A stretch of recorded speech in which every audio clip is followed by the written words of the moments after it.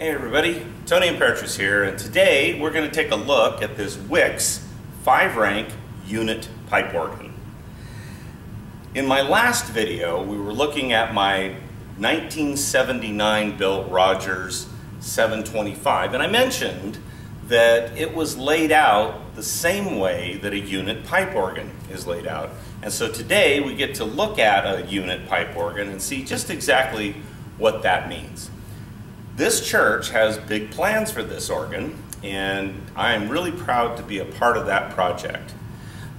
Our plan is to turn this into a pipe digital hybrid organ, and we're going to accomplish that by bringing in a new Rodgers Model 787 digital organ, and we're going to interface it with their pipe organ so that the two work seamlessly together, and they'll have a big, glorious organ sound in here for Christmas.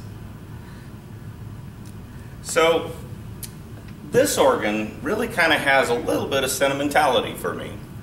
When I was a teenager and I first got interested in pipe organs and wanted to learn how to play and how they worked and all of that, my grandfather really got inspired by that, and he went out and bought an organ very similar to this one, and we put it in his house. So I really had first-class equipment to practice on when I was a teenager, and I was very blessed to have that. So, unit pipe organ. What is a unit pipe organ? Okay. In the early days of pipe organ building, you of course had a mechanical connection between the key and the pipe valve that would open up and allow the pressurized air into the organ pipes so that they could speak. In that particular situation, you had to have a separate rank of pipes for each and every stop on the instrument. There was just no other way to do it. In the late 19th century, there started to be experiments with using some type of electric valve mechanism so that electrical wiring could be connected between the keys and the pipe organ valve. Pipes are either on or off. The valve opens, the air is rushing in, the pipe speaks. They're not really dynamic by touch the same way that a piano is. You can't get loud and soft simply by touching the keys, soft or loud. And so you can build an electric valve system and the organ works just fine. There were a number of experiments, but it was a guy named Robert Hope Jones who came up with the first successful electric pipe organ valve, and that allowed the console to be located remotely and all kinds of other advantages.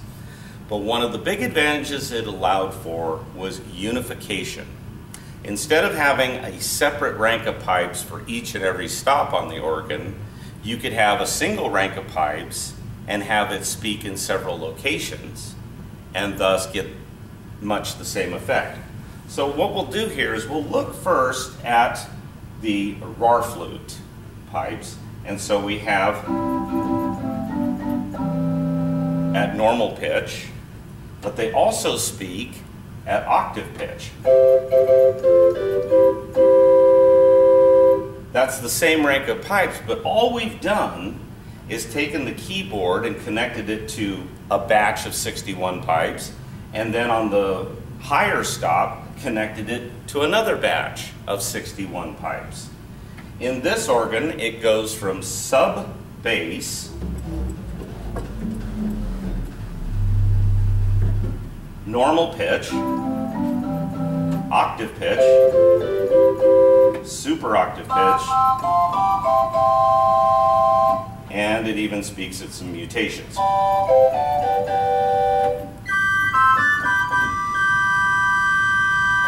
So what's happening there is that rank of pipes is 97 pipes long. 97 notes, 97 pitches. The keyboard, however, is only 61 notes long. So for the sub-bass, we connect it to the bottom, and then we just work our way up by octaves or fifths, and we cover the whole thing. The same thing is done on the other ranks, the principal, which is literally the same thing as doing this.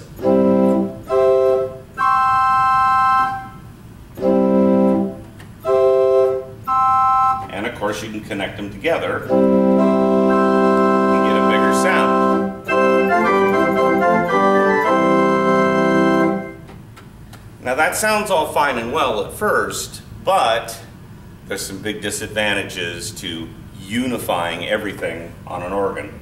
Right off the bat, our flute on the swell and our flute on the grade are exactly the same.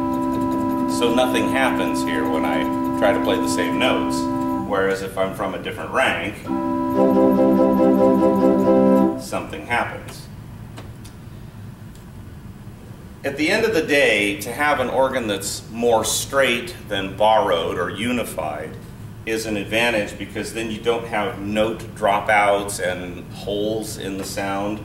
But that, of course, is more expensive. So it's always that balance between what's practical to do and what's musically most artistic to do.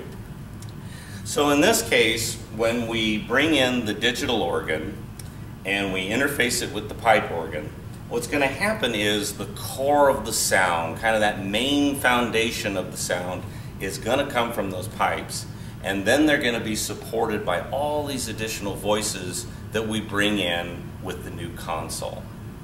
So as we go through this project, I'll be making a number of videos. We'll show you the installation of the digital organ. We'll go into the organ chamber. We'll look at the pipes. We'll look at the relay equipment and how this all goes together. So we've got a really fascinating series of videos for you.